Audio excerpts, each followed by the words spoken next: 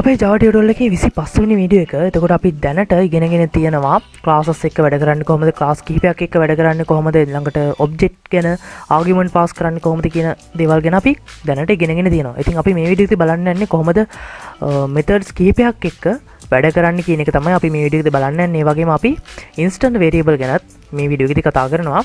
ඉතින් මම මුලින්ම class දෙකක් හදාගෙන තියෙනවා. එකක් orange කියලා, අනිත් එක apple කියලා. මම මේ වගේ class දෙකක් හදාගෙන තියෙනවා. එතකොට මේ apple කියන class එකේ තමයි මගේ main method එක තියෙන්නේ.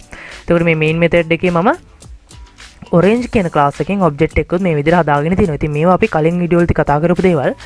හරි, දැන් මම ඉස්සල්ලාම යනවා මගේ orange කියන class එකට. මේ class එක ඇතුළට ගිහිල්ලා මම මේක ඇතුළේ ඉස්සල්ලාම variable එකක් හදාගන්නවා මෙන්න මේ විදිහට. මුලින්ම මම private කියලා දෙනවා. ඊළඟට මම මේකේ store කරන්නේ string data type එකේ data එකක් නිසා මම string කියලා දෙනවා. ඊට පස්සේ variable එකට නමක් දෙනවා මම friend name කියලා. friend name කියලා දීලා මේ වගේ මම variable එකක් හදාගත්තා. එතකොට දැන් මම මෙතන private කියලා දෙන්න හේතුව තමයි මට මේ variable එක use කරන්න පුළුවන් මේ orange කියන class එකේ ඇතුලේ විතරයි. ඉතින් ඒ වගේම මම දැන් හදාගෙන තියෙනවා apple කියලා class එකක්. මට මේ apple කියන class එක ඇතුලේදී මේ friend name කියන variable එක මට use කරන්න බෑ. ඉතින් මේවට අපි කියන instance variable කියලා. හරි, ඉස්සලාම මම variable එකක් හදාගත්තා. ඉතින් මම දැන් මෙතන public කියලා දීලා තිබුණා නම් මට මේක ඕනම අනිත් වෙන class එකකදී උනත් use කරන්න පුළුවන්. හැබැයි මම දැන් මෙතන දීලා තියෙන්නේ private කියන එක. හරි, variable එක හදාගත්තා. දැන් මම මේකට පහලින් method එකක් හදා ගන්නවා මෙන්න මේ විදිහට. public void අපි ඒකට දෙමු get name කියලා.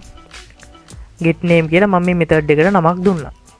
හරි, get name කියලා දීලා මම මෙතන ඇතුලෙන් argument එකක් pass කරන්න මෙන්න මේ විදිහට දෙනවා string name කියලා එකක් දෙනවා. හරි, ඊළඟට මම මේක ඇතුලේ කියනවා friend name කියන එකට friend name කියන එකට මෙතනින් මේ pass කරන argument එක name කියන argument එක මේකට සමාන කරන්න කියනවා. name කියන එකට මොකක් හරි value එකක් pass කරව ගමන් ඒ value එක friend name කියන මගේ මේ instance variable එකට සමාන කරන්න කියලා මම මෙන්න මේ විදිහට දෙනවා. හරි, වීඩියෝ එක අවසානයේ මම මේ හැම එකක්ම තවදුරටත් විස්තර කරනවා. දැනට මේ විදිහට මතක තියාගන්න. හරි, මේකට යටින් මම තවත් අලුතෙන් method එකක් හදනවා මේ විදිහට public string. මම මේකට කියනවා මොකද්ද, කලින් එකට දුන්නා get name, මේකට දෙමු අපි set name කියලා. set name කියලා දෙනවා. මේ විදිහට method එකක් හදා ගන්නවා. එතකොට මේ method එක ඇතුලේ මම දැන් මෙතන string කියලා දුන්නේ. මෙතන string කියලා දෙන්න හේතුව තමයි සාමාන්‍යයෙන් අපි method එකක් හදපු ගමන් මේ හැම method එකක්ම return value එකක් බලාපොරොත්තු වෙනවා. ඒ කියන්නේ method එකෙන් මොකක් හරි value එකක් return කරන්න ඕන කියලා බලාපොරොත්තු වෙනවා. ඉතින් අපි දැන් method ගැන ඉගෙන ගද්දී ඔයාලට මතක ඇති method එකක් කියලා කිව්ව අපේ program එකේ ඇතුලේ තියෙන තවත් පුංචි program. ඉතින් මේ method එක return value එකක් බලාපොරොත්තු වෙනවා. ඉතින් මම මේ string කියලා දෙන්න හේතුව තමයි මේ method එකෙන් මම return කරන්න බලාපොරොත්තු වෙන්නේ string type එකේ data එකක්. හරි, එතකොට දැන් මම මෙතන void කියලා දෙන්න හේතුව අපේ method එකෙන් කිසිම value එකක් return වෙන්නේ නැත්නම් අපි ඒකට void කියන වචනේ පාවිච්චි කරනවා. එතකොට දැන් මෙතන මගේ මේ දැන් හදලා තියෙන method එකෙන් string value එකක් තමයි මම return කරන්න හදන්නේ. මම කියනවා return කියලා මේ විදිහට දීලා හරි return කියලා දීලා මම දැන් return කරන්න යන්නේ මගේ මේ friend name කියන value එක. එතකොට friend name කියන එකට නමක් නෙවටෙන්නේ. නමක් කියලා කියන්නේ ඒක string data එකක්. ඒ නිසා තමයි මම මෙතන return type එක විදිහට string කියලා දුන්නේ. හරි, මම මෙතන දෙනවා මගේ friend name කියන එක return කරන්න කියලා. friend කියලා දීලා තියෙන්නේ. e නැහැ end කියලා දෙන්නේ. කමක් නැහැ. ඒ විදිහටම අපි කරගෙන යමු වැඩේ.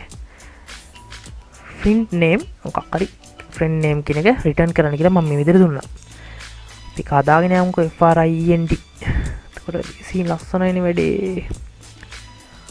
friend name හරි friend කියලා දුන්නා. හරි, friend name කියන එක return කරන්න කියලා දුන්නා.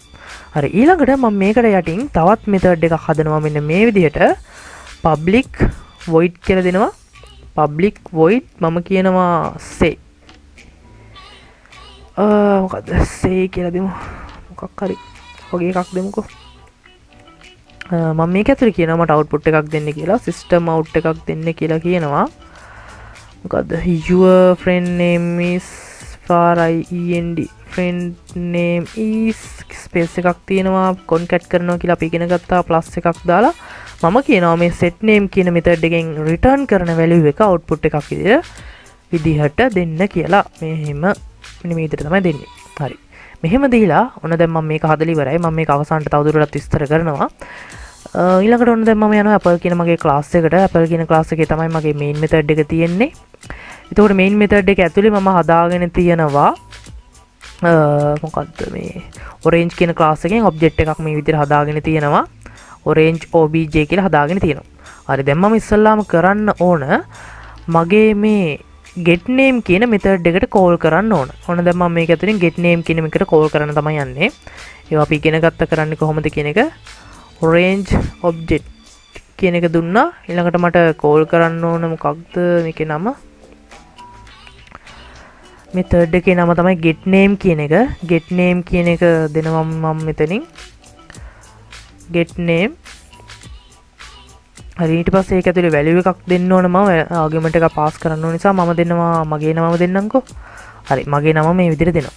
ඊළඟට මම කරන්න ඕන හරි ඉස්සලාම ඕන දේ argument එකක් pass කරා. ඊට පස්සේ ඒ දෙන නම මෙයා මේ variable එකට දාගන්නවා. ඊට පස්සේ ඒ variable එකට දාගත්තු නම මෙයා friend name කියන variable එකට assign කරගන්නවා. ඊළඟට මෙයා කරන්නේ මේ string set name කියන එකෙන් කියනවා මම මේ friend name කියන එකට assign කරගත්ත value එක return කරන්න කියලා. හරි. ඊළඟට output එක දෙන method එක වෙන්නේ මේ say කියන එක. ඊට පස්සේ මම කරන්න ඕනේ මෙතනින් මගේ say කියන method එකටත් call කරන්න ඕනේ මේ විදිහට. මම කියනවා say කියන method එකටත් මේ විදිහට call කරන්න කියලා. හරි දැන් මේ විදිහටම තියෙද්දි මම program එක run කරලා බලමු මම ඉස්සෙල්ලා මොකද වෙන්නේ කියලා. ඔන්න run කරපු ගමන් මට output එකක් ඇවිල්ලා තියෙනවා your friend name is Shanaka කියලා. ඉතින් මෙතනදී වෙන්නේ මෙන්න මේ වගේ දෙයක්. ඉස්සෙල්ලාම ඔන්න දැන් මම orange කියන class එකට ගියත් orange කියන class එකේ මම මුලින්ම variable එකක් මේ විදිහට හදාගෙන තිනවා friend name කියලා. මේක private variable එකක්. එතකොට මේ variable එකට value assign කරන්න මේකේ value එළියට ගන්න පුළුවන් මේ class එක ඇතුළේදී විතරයි. මොකද මේක private variable එකක් නිසා. හරි ඒකට යටින් මම method එකක් හදලා තිනවා get name කියලා. get name කියන එක මම ඉස්සල්ලාම කරේ මගේ main method එක ඇතුලෙන් call කරා මේ විදිහට. මේ විදිහට call කරා ඊට පස්සේ මම ඒක ඇතුලෙන් pass කරා නමක් Shanaka කියලා. ඉතින් මෙයා කරන්නේ මේ Shanaka කියන නම අරගෙන මේ string variable එකට දාගන්නවා. ඊට පස්සේ මම මේ method එක ඇතුලේ කියලා තියෙන්නේ මේ name කියන variable එකට දාගත්තු value එක මේ friend name කියන variable එකට assign කරගන්න කියලා. හරි එතකොට දැන් මම Shanaka කියන නමක්නේ pass කරේ. එතකොට මේ Shanaka කියන නම මෙයා අරගෙන මේ friend name කියන එකට මේ friend name කියන එකට assign කරගෙන තියෙනවා. දැන් එතකොට මේ friend name කියන variable එකේ value එකක් තියෙනවා Shanaka කියලා. හරි ඊළඟට මම තවත් method එකක් මෙතනට පහලින් හදාගෙන තියෙනවා. එතන මම කිව්වා මේ friend name කියන variable එකට assign කරගත්තු value එක return කරන්න කියලා. එතකොට දැන් Shanaka කියන value එක මේ variable එකට assign වෙලා තියෙන්නේ. එතකොට මෙයා මේ Shanaka කියන variable එකේ තියෙන value එක Shanaka කියන නම return කරනවා. ඉතින් මම මෙතන string කියලා මගේ මේ return type එක විතර string කියලා දෙන්න හේතුව තමයි මම මෙතනින් return කරන්නේ string data type string type එකේ data එකක් නිසා. හරි ඊළඟට මම ඒකට පහලින් තවත් අලුත් method එකක් හදාගෙන තිනවා say කියලා. එතකොට ඒකෙන් කරන්නේ system out එකක්. ඒකේ මම කියලා තියෙන system out එකක් දෙන්න your name friend name is කියලා. ඊට පස්සේ set name මෙන්න මේ set name කියන්නේ මේකනේ මේ method එකනේ. මේ method එකෙන් return කරන value එක මට output එකක් විදිහට දෙන්න කියලා තමයි මම කියලා තියෙන්නේ. එතකොට දැන් මෙතනින් මෙයා return කරන්නේ මේ friend name කියන එකේ තියෙන value එකනේ. එතකොට දැන් friend name කියන එකේ තියෙන්නේ මගේ නම Shanaka කියන එක. ඉතින් මෙයා Shanaka කියන එක return කරනවා. ඒ නිසා තමයි මට output එකක් ලැබුණේ your friend name is Shanaka කියලා. ඉතින් මේ විදිහට තමයි අපි method ගොඩක් එක්ක වැඩ කරන්නේ. මම හිතනවා ඔයාලට තේරෙන්න ඇති කියලා මේක වීඩියෝ එක දෙතුන් පාරක් බලන්න. එතකොට ඔයාලට මේක තේරුම් ගන්න පුළුවන්. ඉතින් මේ වගේ මේ විදිහට තව methods ගොඩක් එකතු කරගෙන argument ගොඩක් pass කරලා අපිට මේ වගේ ගොඩක් program හදන්න පුළුවන්. මේවා අපිට ගොඩක්ම වැදගත් වෙන දේවල් ඉස්සරහට programming කරනකොට. ඉතින් මේ දේවල් මේ basic programming වල එන basic දේවල්. ඉතින් මේවා හරියටම තේරුම් ගන්න. එහෙම නැති වුණොත් අපිට ඉස්සරහට වැඩේ කරගෙන යන්න අමාරුයි. ඉතින් වීඩියෝ ගැන ප්‍රශ්න මොනවා හරි තියෙනවා නම් කමෙන්ට් එකක් දාන්න. අනිවාර්යයෙන්ම මම ඔයාලට උදව් කරන්නම්. ඒ වගේම වගේ යාළුවෝ ඉන්නව නම් තවත් ප්‍රෝග්‍රෑමින් ඉගෙන ගන්න, Java ඉගෙන ගන්න, එයාට මේ වීඩියෝ එක ෂෙයා කරන්න.